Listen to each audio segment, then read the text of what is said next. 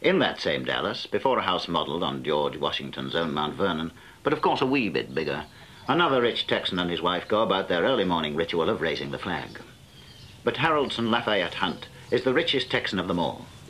Until recently, he was reputed to be the wealthiest man in the world, but he now seems to have stumbled a little in those particular stakes. A multi-millionaire. Estimates put his worth at between 300 and 500 million pounds, and his weekly income at about £500,000.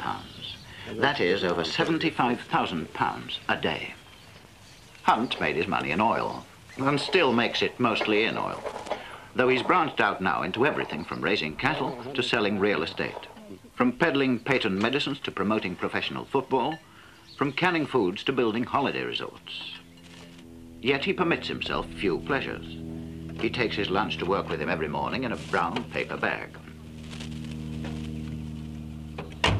He has no luxury yacht, no villa on the Riviera, no penthouse in Acapulco.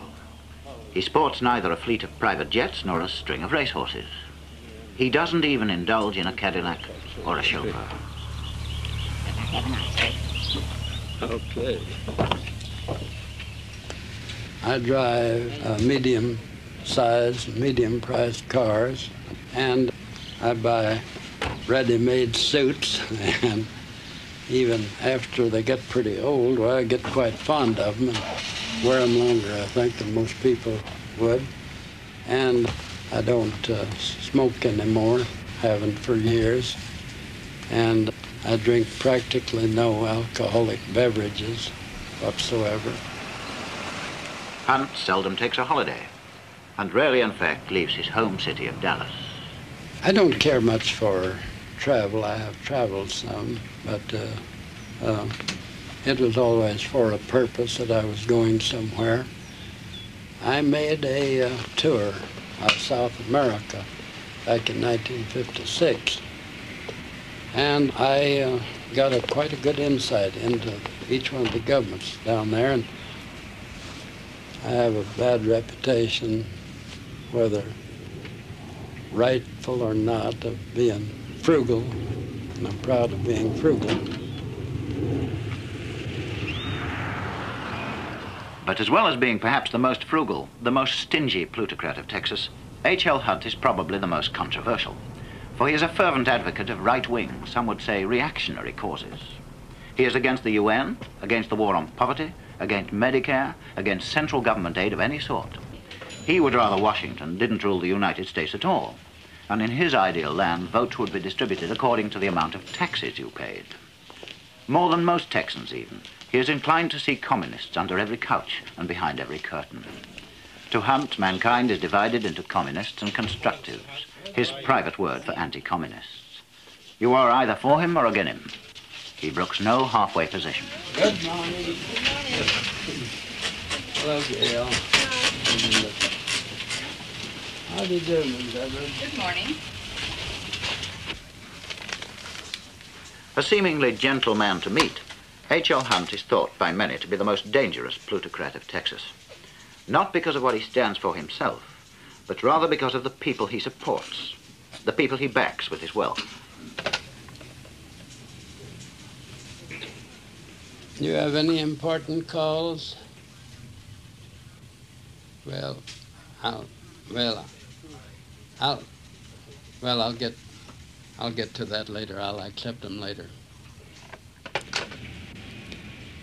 Well, I'm all in favor of private initiative, people having the pride of accomplishment and self-sufficiency.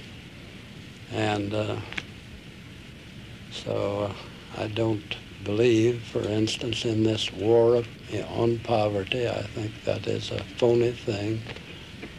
There are people that, well, people are put on the dole, and also they will hardly consider taking, many of them consider taking a job because that would interfere with their relief payments. There is no other country in the United States that has any chance to stop communism except the United States. It's the only country in the world that can halt it and turn it back.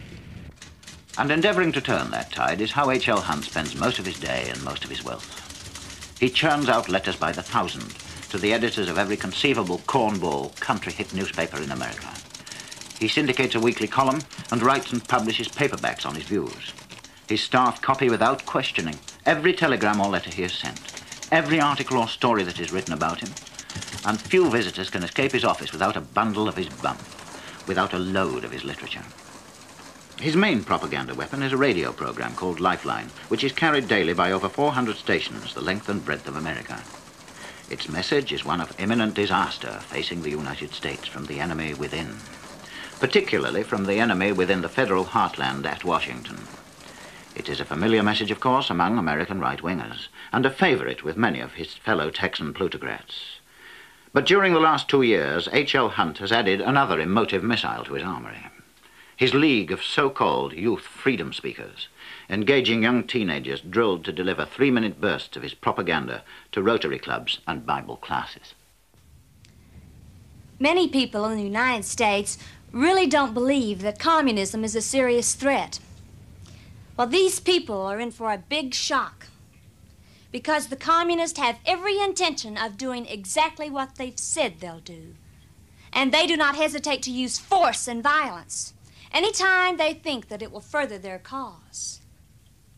Now, I don't pretend to know all the answers, but I do know that it is our duty to get out and warn others of the serious threat that we are facing.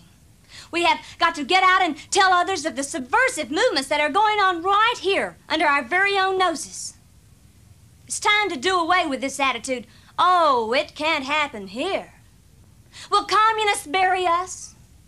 Will we face firing squads as in Cuba, and will our little bitty children become slaves? Ladies and gentlemen, the answer rests in the hands of you and others like you. Thank you.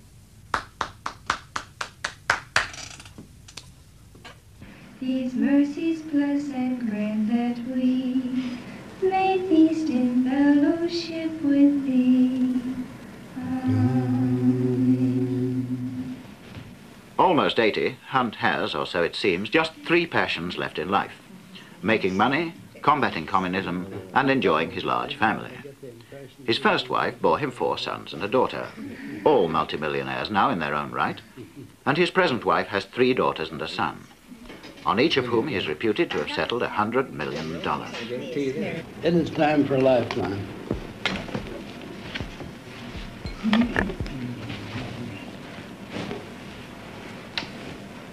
Keller, a 1964 graduate of A&M, will succeed Jake Helms.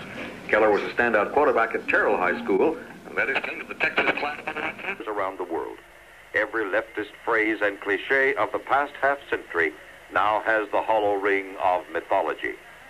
This is Freedom Talk number 53. Printed copies are available at the rate of free for 25 cents from Lifeline, Dallas, Texas, 75206. I'll be back after this message from our sponsor. Been wanting a little more for your money in a new car? Then you'll enjoy trading for a new 1968 Plymouth at Southwest Chrysler Plymouth. But just as a family dinner party doesn't deter Hunt from keeping up with his own propaganda, so his daughters entertain him with patriotic songs of their own composing. We like the United States of America. We like the way we all live without fear. We like to vote for our choice, speak our mind, raise our voice. Yes, we like it here. We'd like to climb to the top of a mountain so high, lift our heads to the sky and say how grateful am I for the way that we're living, we're working and giving and helping the land we hold dear. Yes, I like it, we like it here. That's all right. How about another duet? Yeah, that'd be all right. You want me something myself to sing? Okay. You said you thought of Miss Miller. Now, let's see. We don't need any music. No, we don't need music. Okay. To a mansion in a city came a couple old and gray, to see their son who'd left them years before. We are just plain folks, your mother and me, just plain folks like our own folks used to be. As our presence seems to grieve you, we will go away and leave you. We are sadly out of place here, 'cause we're just plain folks.